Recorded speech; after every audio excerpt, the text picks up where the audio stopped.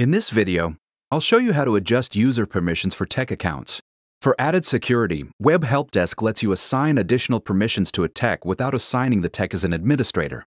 This provides additional permissions to your techs without granting unlimited access to the application. To change your permissions, click Setup in the toolbar, click Techs in the left menu, and then select Tech Permissions. In the Tech Permissions screen, you'll see a permission called Default. I'll just click on it to show you the list of permissions or rights we recommend. You can create your own set of permissions for a group of techs as you see fit. It's best to create permission sets based on the roles in your organization, defining their permissions based on the minimum access that role requires. For example, you may want your junior techs to add new assets to your inventory, but only want your senior techs or supervisors to remove assets. To adjust an existing permission definition, click the permission name. To create a new permission, click New. For your convenience, the default set of tech permissions in Web Help Desk are enabled by default. This provides a base template of permissions for a tech that you can adjust to meet your needs. For this video, I'm going to create a new permission set for a junior tech or intern account and name it Junior Techs. First, we need to consider which tickets these junior techs should be allowed to see. By default, when these techs click on the Group Tickets view under Tickets, they'll be able to see all tickets assigned to their group. For example, all tickets assigned to facilities or systems. If they use the Search Tickets function, they can see tickets outside their group. I don't want these techs to search for tickets outside their tech group, so I'm going to select Limit to Assigned Tech Group. Now the tech won't be able to see or search any tickets outside of their assigned tech group. I don't want the techs to change ticket priority. This is something I only want my senior techs to do. So I'll uncheck Change Priority. As you can see, techs can set tickets to Closed by default. Since this permission set is for junior techs, I'd like the client to confirm that their issue is resolved prior to closing. So I'll instruct my junior techs to set the status to Resolved if they think the issue is resolved. Web Help Desk will then send an email to the client to confirm that the issue is resolved. This behavior is configurable for Resolved ticket status type. If the client votes yes, Web Help Desk automatically sets the status to Closed.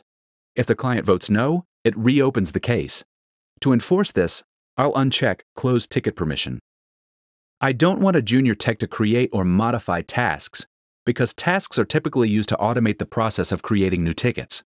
They usually follow a specific schedule that frequently occurs, such as creating system backups. In this case, I'll limit this ability by unchecking Task Edit.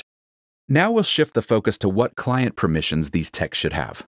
Clients are the end users that typically interact with Web Help Desk to submit tickets using the web interface or by email.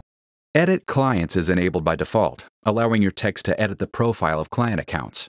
This gives techs the rights to make changes to existing client profiles, for example, to change the client's phone number.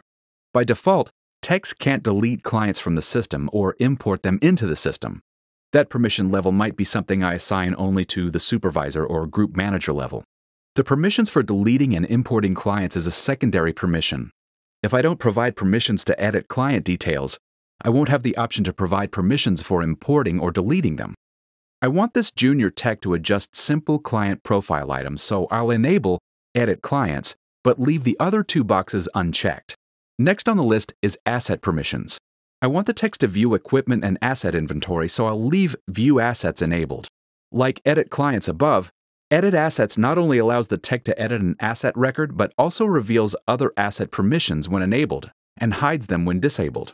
Notice that when I uncheck it, the system hides Create Assets, Import Assets, and Delete Assets.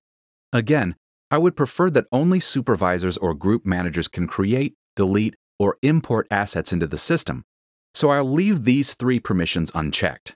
Under Other Permissions, I disabled Location Edit and Department Edit. Leaving them enabled would have allowed them to edit locations and departments, as well as view the corresponding groups. When an FAQ is created in Web Help Desk, it has to be approved by an administrator before it's available to its intended audience. By default, techs can create and edit unapproved FAQs. Notice that when I uncheck FAQ Edit, the Approved FAQ Edit and Import FAQs options disappear. My junior tech role is created for interns who are still learning, so I don't want them creating FAQs yet. So I'll remove this ability by unchecking FAQ Edit. Consider leaving this option enabled for your senior techs. This way they can create FAQs from a ticket note or under the FAQ tab across the top of the page. By default, an approved FAQ can only be edited by an administrator, but can also be assigned explicitly to subject matter experts, like senior techs, by checking Approved FAQ Edit. I'm fine with junior techs being able to view techs and groups, view reports, and set their vacation status, so I'll leave those checked. I'm happy with my configuration, so I'll click Save at the bottom of the page. Now, if you look at the top of the page of Junior Techs Permissions, you'll notice that I have an Assigned Techs tab.